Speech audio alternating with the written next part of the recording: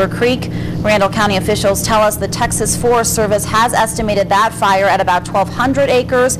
It is still a very preliminary number, and tonight some residents in Lake Tanglewood are back in their homes. Others are coping with losing nearly all of their belongings.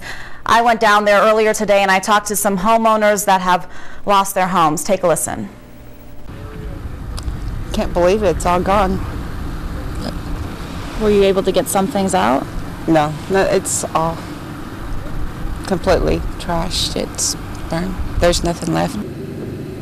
I found out about 3 o'clock that it was all gone.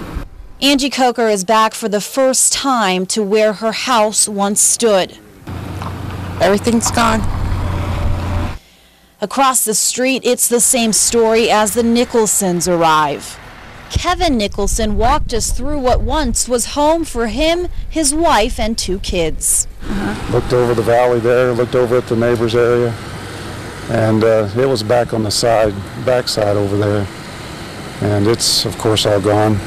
We all got out in the Durango because we could get everyone in the Durango and get the kids and the dogs in, and about 10 minutes, probably no more than half an hour before the flames hit, as best I can determine. So we just got in and got out. As luck would have it, we were about to put the house on the market to sell. So it's been a good place to live. But boy, I just can't believe this. This is amazing. Our thoughts with those families, and hard to watch and see all of that devastation. Again, Lake Tanglewood residents have been allowed back in, only residents there, and the Palisades community is still under evacuation and may be let back in